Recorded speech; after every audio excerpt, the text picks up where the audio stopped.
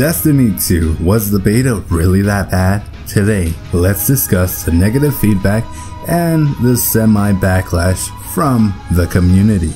So we're caught up in drama.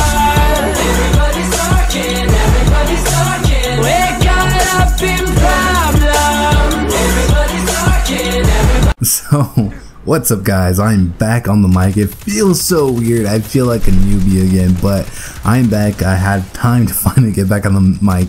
As you can tell, my few recent uploads had no voiceover. Did you miss me? Did you miss me? Sorry, see, I'm still newbie to this. Did you miss me? If you did, let me know in the comments below. Before I get into our main topic, I would like to bring up that if you have pre-ordered Destiny 2, no matter which version, base, deluxe, or legendary, you will be receiving a brand new exotic. Yes, ladies and gentlemen, I did say you will be getting a brand new exotic. It is a trace rifle known as Cold Heart. Well, you're like, wait, what the hell is trace rifle? It's a pretty much a brand new type of gun, you know? Think of a linear fusion rifle, a continuous fusion rifle, a laser, pretty much. Cold Heart, which looks like Captain Cold's ice gun from DC Comics, which is pretty cool to me because I love comics, DC and Marvel. No hate here. Definitely reminds me of the exotic boots for the Hunter, the Frosties, or the Frost-335s. And we will also receive a ghost that counts all of our kills in PvP as well PvE. Think of him as a kill counter, like in CSGO and every other game that's out right now. How useful that ghost will be is yet to be seen. And you don't have to have it equipped for the little guy to count those kills, so that's cool, I guess. Enough of the pre-order bonuses, because we all know they'll be obsolete pretty quick with us grinding so hard. So, the beta came and went for consoles specifically.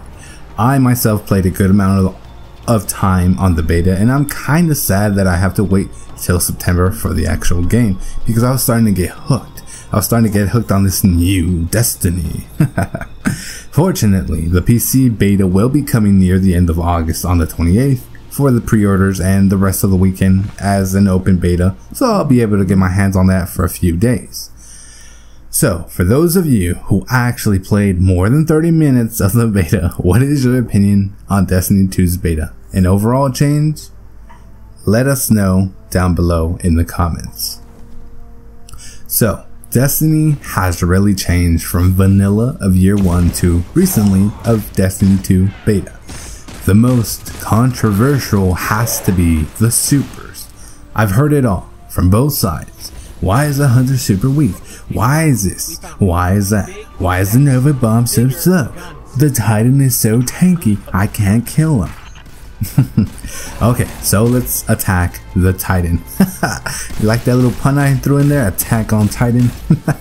No? If you understand that reference, let me know. Leave a like. If you understand that reference, leave a like. I didn't even mean to put that reference. It just clicked the 1-2 right now. Okay, so let's attack on Titan.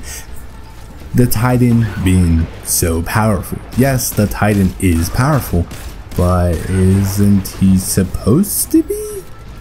He's slow but strong, but there are ways of getting around faster with the Titan, like shoulder charging forward and skating, which is still in Destiny but not as bad as in Destiny 1. Don't you think a class such as Titan should be tough and tanky? If not, let me know why, because I'm definitely maining a Titan in Destiny 2. Now, let's talk about everybody's favorite Jedi. Let's talk about the Hunter, or pole dancer, however you want to, see him. Yes, I'll admit I thought the Hunter was pretty weak overall, not just in his super. And this is coming from a Destiny 1 Hunter main. What I failed to understand, what I failed to realize, is the Hunter became weaker, but more nimble. Yes, I was mad about it first day of the beta, but I didn't give the Hunter a real chance. And I learned how powerful the Arc Strider is with his dodging combo pole skills. So I'm going to have to research the Hunter and Arc Strider and everything else. I'm not talking about golden gun. Golden gun is pretty much the same, except you get 6 bullets, but your super runs out super quickly, and the bullets aren't as strong as they used to be. Just imagine they took those 3 bullets and just chopped them in half.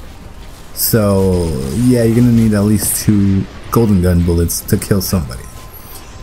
Lastly, the Warlock. I'll be up front, I didn't really play the Warlock as much as I wanted, so I'm gonna keep this short and simple. Dawnblade is fun, but runs out super fast, just like the Gunslinger does with Hunter. But the main problem people were having was the Nova being slow, and why does it track? Blah, blah, blah, blah. Well, yes, the Nova is turtle slow, snail slow. But once it hits, it hits.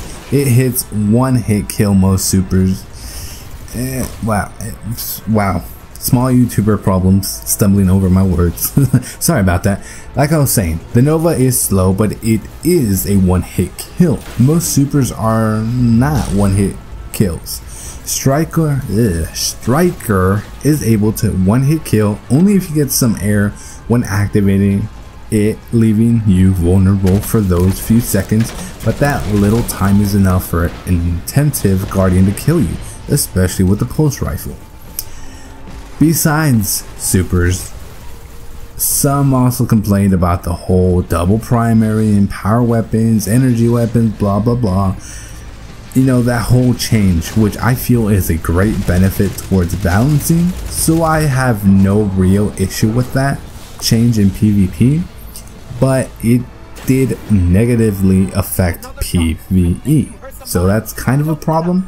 It's kind of a they really need to somehow figure out how to split the PvE and PvP. I don't know if it's possible, you know, maybe, hopefully they'll figure it out. But until then, we're just gonna have to sit back and, you know, hate it. One problem I did come across, probably because I was playing with randoms, which I call blueberries, that I was waiting for power ammo, a good 10 seconds left on it, and out of nowhere comes an enemy. I didn't freak out. I saw the enemy on the radar, but I didn't engage the enemy because I had a teammate there that was, you know, I thought had my back, but was so focused on getting that ammo, he didn't even try to defend me, as I was already obtaining the ammo, and in that moment, the enemy killed both of us, which honestly made me super mad. So to me, that was my main problem. Very minuscule, but that is a real problem playing with randoms. I'm definitely happy that they introduced guided games, so that way you can actually play with people who will actually talk to you and communicate, and hopefully, you know, take turns when it comes to power ammo. I have no problem giving up power ammo. You know, there's times where I know I'll kick ass, like when it comes like to certain situations. I'm pretty shit with the sniper right now. Like, I used to be, you know, pretty godly, but I'm honestly shit. And if my character only has a sniper as a power weapon, I'm definitely not going to pick up that power ammo. If I have a rocket launcher, a grenade, or a fusion rifle, that's a whole different story. But I'm getting sidetracked, sorry about that. And well, besides all that, I came out with a positive outlook on the future of Destiny 2. No, this game is not perfect. Far from it, to be honest, but the changes that were introduced, like casual and competitive playlists, and going from 6v6 to 4v4 is a very good step forward in my opinion. Bungie did state that the build of the game we played in the beta was an older build. They used to test the servers and balancing like recharge time of supers and other items, so don't be turned off by a beta. If you're still cautious of the game, stay tuned to this channel, as I will upload frequent, sorry about that, I am so bad right now, frequent videos surrounding Destiny 2 story and Crucible, and other interesting facts relating to the game. That's all for me today. I gotta go. It's actually my birthday today on the 27th of July, so if you want till the end, wish me a happy birthday. Don't be mean. Well, happy late birthday. It'll be uploaded the day after. Catch you Guardians in the next one, and don't forget, always stay awesome. Until the next one, bye bye.